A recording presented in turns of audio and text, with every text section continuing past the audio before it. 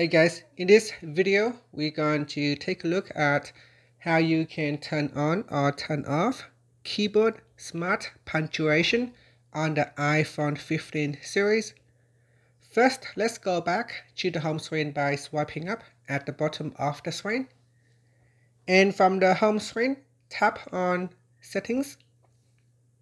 Now in the Settings page, we scroll down and then tap on General. Next, go down and tap on Keyboard. In the All Keyboards section, we go down and tap on Smart Punctuation. Tap on the toggle button to switch it off or turn it on.